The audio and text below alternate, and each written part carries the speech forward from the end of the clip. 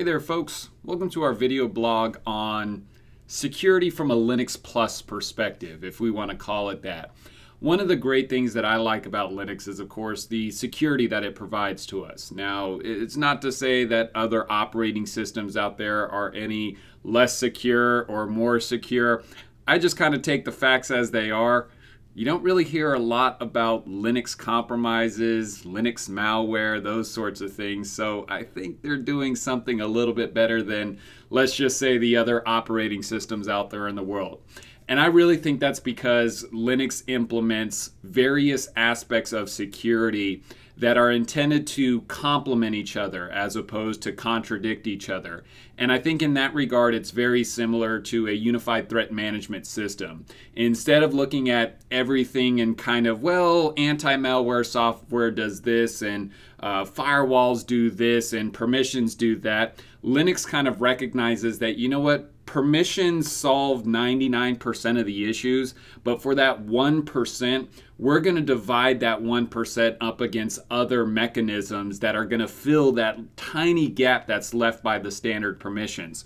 So what I've kind of put together is kind of how these different pieces fit together. Now, I drew this ahead of time because I have terrible handwriting on this thing, but normally I describe this as kind of the Linux security pyramid, for lack of a better term, but obviously a pyramid comes to a point. So I kind of like to think of this as the Linux Lego blocks, if we want to call it that, maybe the Linux bricks of security.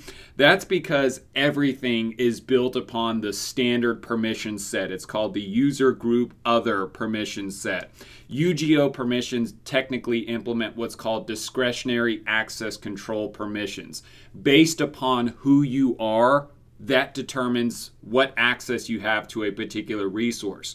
Now, the key thing to keep in mind in a Linux operating system is that regardless of what you're talking about, it could be the kernel, it could be a configuration file, it could be a driver file.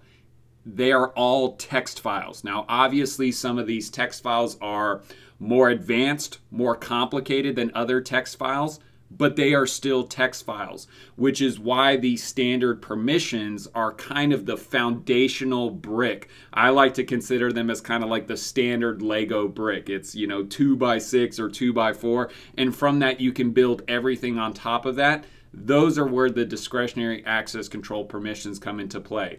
Now, the way I like to remember these permissions is kind of how I grew up. If mom said no, it didn't really matter what dad said. Mom said no. But if mom said yes, I also had to check with dad if I wanted to go out on a Friday night or spend the night at somebody's house. That's kind of how the permissions work. Those permissions, if they say no, if they say you don't have read and write permissions, you don't have executable permissions, it really doesn't matter what the other mechanisms say. The standard permissions say no. The other mechanisms kick in when the standard permissions say you do have read access, you do have write access. So I kind of broke this down into the red bricks representing what happens on local users of the system. The blue bricks represent what happened to users outside of the system. So the UGO permissions are pretty much what you're used to seeing on every operating system out there. Read, write, and execute permissions. Those permissions can be defined according to user. The U in UGO is somewhat misleading. U stands for the owner of the resource. And if you think about it, UGO sounds a little bit more catchy than OGO permissions. So the U in UGO stands for the owner of the resource. And as you would expect, the owner of the resource can pretty much do whatever they want to. It's their resource. G obviously stands for group, the group that is responsible for that resource. Obviously, we can define multiple groups, and multiple groups can have access to a particular resource. And then the O stands for other. Basically, everybody who doesn't fit into column 1 or column 2. The other category is a catch-all category, and each category can have their own permission set of read, write, and execute. Now, let's kind of continue with that analogy. Let's say that the permissions say you do have read access to a particular resource, or you do have write access to a particular resource. That's where dad comes into play, or that's where the supporting mechanisms will kick in. PAM stands for Pluggable Authentication Module. And the best way to describe it is that it's a common framework for authentication for particular applications on our system. Kind of think about applications on other systems, or even think about an app on your smartphone. Some apps use one particular set of criteria. They have their own username and password. Sometimes you have to enter a CAPTCHA. Sometimes you have to, do a finger pattern on your keyboard. Well, the problem that you run into there is everybody kind of implements authentication differently. Some are good, some are bad. With pluggable authentication modules, everybody kind of subscribes to the same idea of these authentication mechanisms are robust. They're going to accomplish what we want to accomplish. They're going to verify the user is who they claim to be. They're going to deny folks who don't pass that authentication test. It is a universal framework of sorts for application authentication. The next thing that kicks in, and once again, the red represents what happens on the local system, is SE Linux, Security Enhanced Linux. Whereas the UGO permissions are discretionary access control, SE Linux implements what's called mandatory access control, or MAC. If you think about it, UGO permissions are dependent upon who you are. You're either the owner of a resource, you're a member of a group that has access to that resource, or you're somebody else. SE Linux looks at it from a different perspective and says, I don't care who you are, this is the type of data, this is the sensitivity of the data, this is what you're trying to do to that data, regardless of who you are. SE Linux really kicks in. A very common example of what you'll see is when a standard application attempts to access a non-default directory for that particular application. A great example of that is Apache Web Server. By default, Apache is configured to share out web pages from the var www directory, www directory. Now, most web developers will actually create websites in a non-default directory. It could be, a user's home directory. It could be a centralized storage location. Well, SE Linux is going to look at it and say, wait a minute, I know Apache Web Server uses port 80 and it's supposed to access the var www directory. This particular user is attempting to share out a website from a non-default directory. I'm going to err on the side of caution and say, I'm not going to allow that to occur. So SE Linux really kind of takes out the user element and implements a standard set of permissions that basically says, regardless of who you are, this is what you're trying to do. This particular piece of data has this sensitivity level associated with it. I'm going to err on the side of caution more often than not, label that resource accordingly, and not allow you to do that activity. Now, SE Linux, just like the permissions, can be modified, but a lot of times our issues, for lack of a better term, with SE Linux is we get an unexpected result. I use that example of Apache Web Server accessing a non-default directory because that's a very common issue we run into. A lot of us will create resources in non-default directories.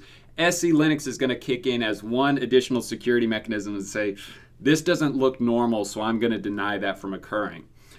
Now, the blue bricks are intended to represent things that are for users outside of the system. Obviously, our local host-based firewall does impact local users, but it's also intended from outside access to our local resources. The firewall daemon is a zone-based firewall, and we categorize our network interfaces, the services, the port numbers we're going to use into those zones to make it easy to kind of centralize all those resources. Obviously, Firewall D will kick in for local connections and also outside connections. And it also works hand in hand with SE Linux. Firewall D obviously recognizes standard ports. Those ports are either open or closed. SE Linux also has some port-based information in there.